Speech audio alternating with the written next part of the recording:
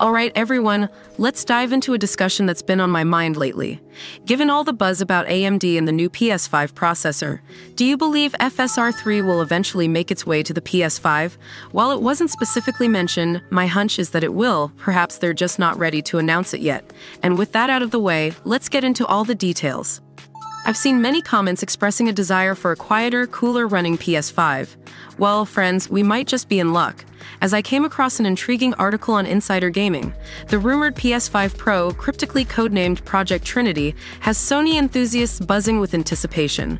Zuby_Tech's recent leak claims that a revamped PS5 model is set to undergo two pivotal tech upgrades. The article mentions that, in contrast to the initial system's 7nm chip, the upcoming model will boast a 5nm APU. Oh, and if you've been hearing about the liquid metal saga, the new model ditches that entirely. But why the fuss, you ask?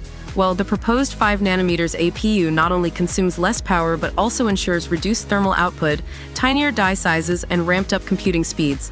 The end result? A more streamlined and efficient gaming machine. However, there's still a lingering question. Are these advancements exclusively for the PS5 Pro or a refreshed standard PS5? Insider Gaming is working to independently confirm the information. Should any more information be received, this story will be updated accordingly. Sony's gaming portfolio is about to get a multiplayer boost, as they set sights on acquiring Firewalk Studios, a subsidiary of Probably Monsters. The goal? To curate an original AAA multiplayer game tailored for the PlayStation 5 and PC platforms. This move doesn't come as a surprise, given Sony's recent acquisition spree, with both Destiny creator Bungie and the Jade Raymond-helmed Haven Interactive Studios joining the Sony family last year. Furthermore, in a statement back in February 2022, Sony disclosed its ambitious plans to unveil over 10 live service games by March 2026. While specifics about this upcoming game remain under wraps, Herman Hulst, the bigwig at PlayStation Studios, expressed his admiration for the project's vision in a recent PlayStation blog post. Hulst emphasized Firewalk's aspiration to revolutionize how players connect in multiplayer realms. Building on the excitement, Hulst remarked in a press release, "Anticipate some incredible offerings from Firewalk." Traditionally, Sony's forte has been its cinematic single-player titles. However, with Microsoft's looming acquisition of Activision Blizzard, the masterminds behind Call of Duty, Sony's pivot to enhance its multiplayer catalog seems strategic.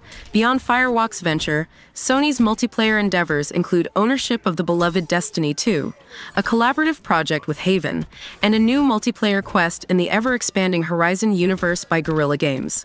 Alright guys, let's move on to the big news. AMD FSR 3. Will it come to PS5? Let's find out. AMD has unveiled its next-generation graphics technology at Gamescom 2023 with the much-anticipated third iteration of Fidelity FX Super Resolution, FSR 3, finally seeing the light of day, coinciding with the launch of their RX 7800 XT and 7700 XT graphic cards. Cards seemingly poised to challenge NVIDIA's RTX 4060 Ti offerings. The big news revolves around AMD's FSR 3. This technology leverages their new Fluid Motions Frame (FMF) system, aiming to drastically improve game frame rates. As September rolls in, gaming enthusiasts can expect FSR 3 to be incorporated into two PC games.